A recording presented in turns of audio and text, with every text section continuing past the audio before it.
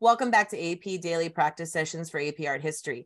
I'm Lacey Van Reeth, and in this video, we're going to learn how to best respond to FRQ number 3 on your AP Art History exam, Visual Analysis of an Unknown Work. If you would like to work through this FRQ with me, click on the link over the video now, and you can download the PDF of the FRQ that's going to be featured in this video. So AP Art History FRQ number 3 is Visual Analysis of an Unknown Work. These are things to know and things to do. You're going to have 15 minutes suggested time to work on 5 task points. All of the short FRQs are 15 minutes. They all have 5 task points. There's 5 things you have to answer. The image provided, this is a key here for question number 3, for FRQ number 3. The image provided will not be one of the 250 official curriculum images, but it probably will be very similar to a work that you did learn. This shouldn't scare you. You don't have to know about the work specifically. This is a visual analysis question. And as always, for all FRQs, write and complete sentences, use keywords from the question as well in your response. That indicates for the reader you're answering that part of the question. So that's important. So here is the question that we're going to be working through. The conversion of St. Paul, created by Caravaggio. I'm not going to read through this right now because we're going to break it down on one of the slides coming up, but here's the question. And that image is not one of the 250 artworks. Don't be shocked. Don't be scared. You're supposed to have never seen this before. They're asking you to use your visual analysis skills, your eyeballs, and describing what you see. And you got to answer the task of the question. So it's not on the 250, but man, that looks a lot like this one. It looks very similar to this work. And that's the point. They're not asking you to like describe something out of left field. They're giving you something that has some familiarity to it and that is somewhat similar to something that you did learn. So it does look very similar to that work. So tidbit number 1, when you embark upon visual analysis of an unknown work, FRQ number 3, all of the tasks in the FRQ ask for a visual description or visual evidence. This is a visual analysis question. So every component has some sort of visual element.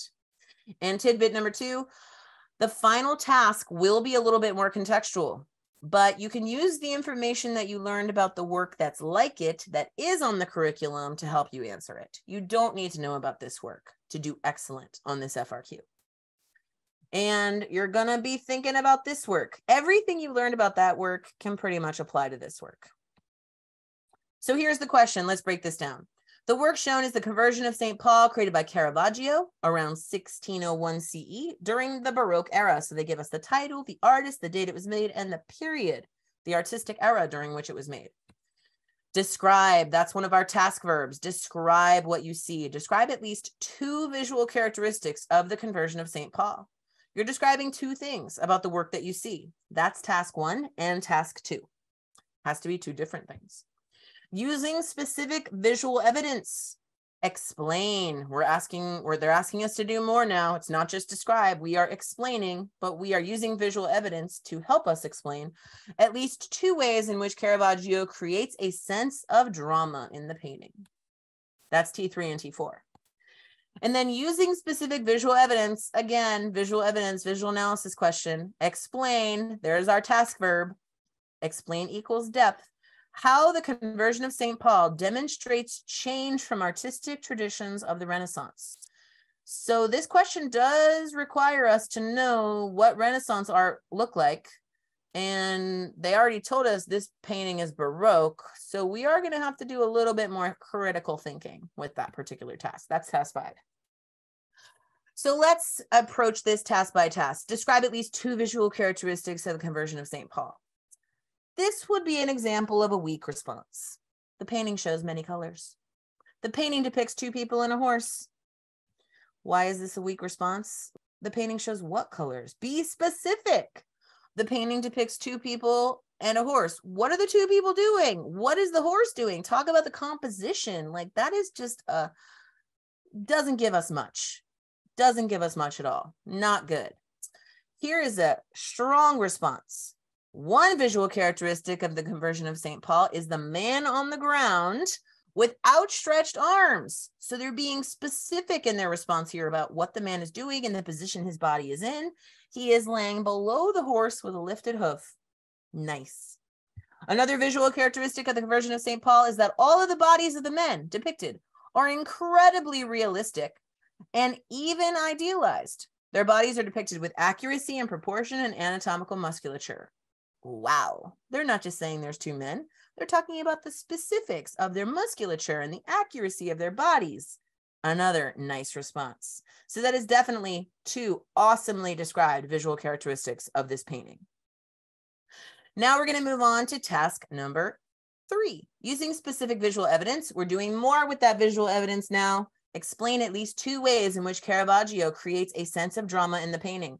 So first we have to ask ourselves this. What is dramatic about this painting?